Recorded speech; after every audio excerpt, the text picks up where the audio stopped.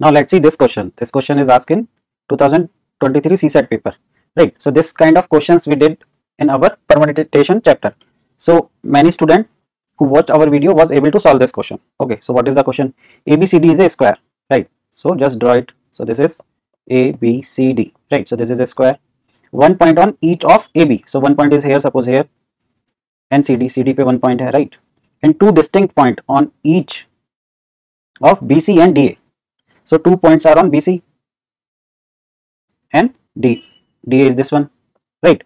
How many distinct triangle can be drawn using 3 points as vertices out of these 6 points? So how many points are there? 1, 2, 3, 4, 5, 6. We are having 6 points. So out of these 6 points, how many triangles we can make? So this is simple. This is 6C3 only, because these 3 points are not in one line, right?